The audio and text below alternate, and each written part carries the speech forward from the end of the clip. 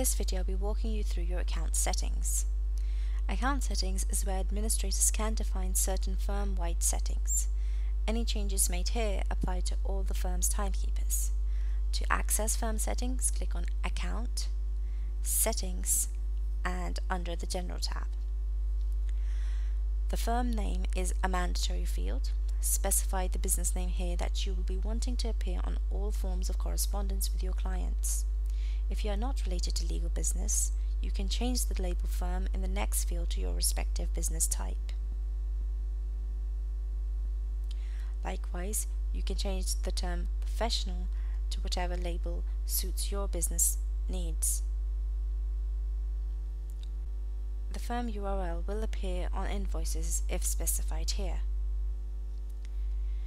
The Australian business number, if registered with the Australian Business Register Online, only then can you enter your Australian business number, also known as ABN. Your date format will reflect the use of dates on invoices, statements, and reports. So for example, if you are based in the UK, you can change the date format to show the date first, then the month and the year. The week start date will affect your calendar view. The calendar appears in various areas of the app, including the time entry screen and the company calendar screen. Again, the tax label can be customized to suit your own business needs. So for example, if you use an admin fee instead of tax, you can specify admin fee here. If I click Save, you can see that the tax ID field as well has changed to admin fee ID.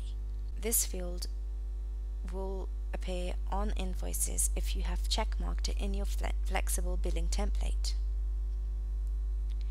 The session timeout duration is the length of time a user can remain logged on to the TimeSolv web app while remaining inactive. TimeSolv will automatically end a timekeeper session once the specified amount of time has elapsed.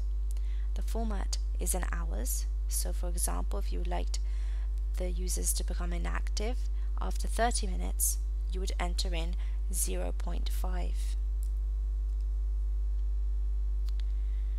The two-factor authentication.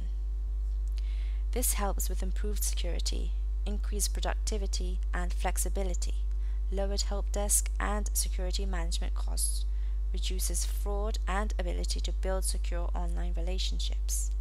If this is enabled, an administrator user can decide if authentication will be required with every login, daily, weekly, or monthly.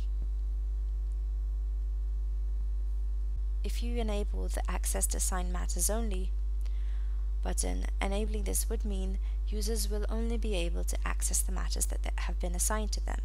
This is achieved under the Account, Username, and Permissions tab. The password expiration is essentially forcing your users to revise their password every X number of days or weeks. The days will be counted from whenever the user last changed their password up until the firm's setting specified here. If the password is expiring within the next 5 days, the user will see a warning message after logging in. Enable your dashboard if you would like to see a graphical representation of hours, amount and billing rate for the whole year. The dashboard is visible to all admin users. It can only be made visible to non-administrative users by accessing the Permission tab under Account and Username. Commissions can be assigned to users.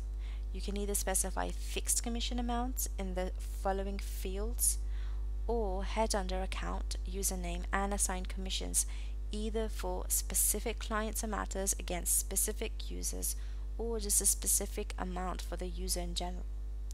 Commissions can be tracked under the Professional Revenue Report. The commissions can be reported for each professional manager, and each matters responsible professional. Thank you for listening.